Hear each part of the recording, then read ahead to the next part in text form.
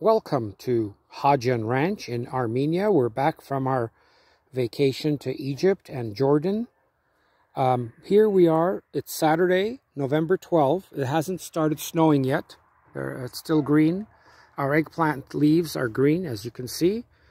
There's the apple trees and pear trees have turned red and yellow, the leaves. This peach tree is still green, thank God. So the good news is you can feed green leaves from trees to your rabbits. But once they turn yellow, like that mulberry over there, you can't feed them anymore. Or if they're red, like this apple tree, if you feed the red or yellow leaves to rabbits, they get sick. But the green leaves are fine for some reason that I don't know. Anyway, look at this eggplant.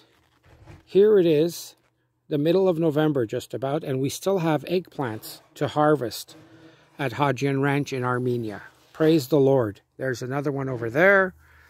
There's a few. There's little baby ones, and the little baby eggplants that are only a couple of inches long, they make jam out of those, like a preserve.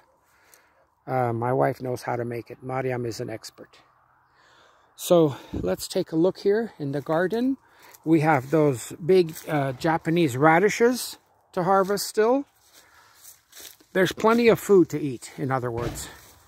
There's radishes, there's Swiss chard, there's lots of quince, and still some pears on the trees.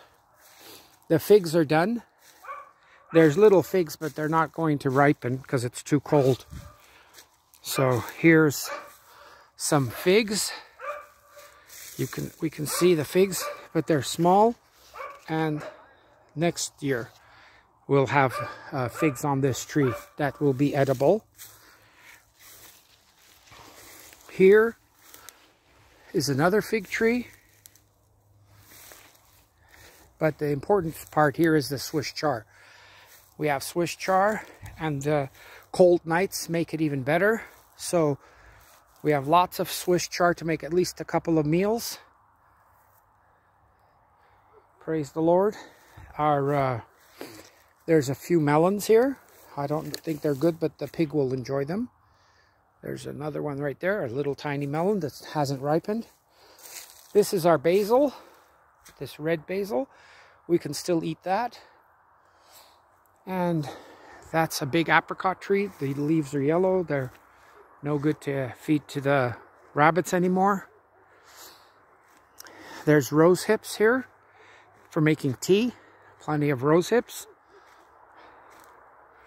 So, praise God. There's lots of food. And on top of the roof, you can see our solar hot water heater, which provides 360 liters of hot water. So, have a blessed day, my friends, as you worship Jesus. Oh, down here we have peppers. Let's take a look. I'm going to have to harvest these because I heard it's going to get to below freezing tonight. And anything that we don't harvest will be spoiled. We won't be able to use it. So here's some tiny peppers. These are the hot chilies. And there's more here in this row of peppers. So it's wonderful. We praise the Lord for this bountiful harvest we had this year. It was really good. There's green tomatoes down here too, cherry tomatoes, which we can make into relish, tomato relish.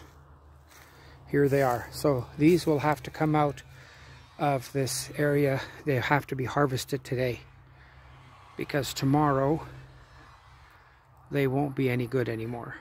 So there's plenty of green tomatoes. Oh, there's some big ones here, right there on this branch. There's several nice plump green tomatoes. These probably I can put inside and in the windowsill, and they'll ripen. They'll be red for our salads. So, oh, and I forgot to mention, there's still some squash out here. We have yellow crooked-neck squash, we have acorn squash, all kinds of squash that are matured, and they're good for making with the acorn squash, you can make bread. There's recipes, and you can make stews and so forth. Or you can just cut them in half and roast them with your chicken or beef, and they're good that way. So don't forget to grow your own food now. I know winter is coming, but you can grow in your greenhouse indoors all winter long. We have crops in our greenhouse now for the winter. Here's a few more peppers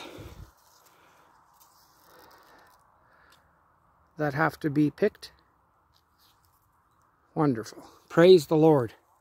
So grow your own food now, and if you don't have a greenhouse, you can plant some indoor varieties of crops, just 1 or 2 mints or parsleys in your windowsill, so you can have some herbs. Here's a lilac tree that's blooming now at the beginning of winter. I can't believe it.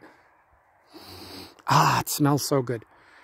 So these lilacs normally bloom in the springtime, but for some reason, this one decided to bloom now in the middle of November. God bless you.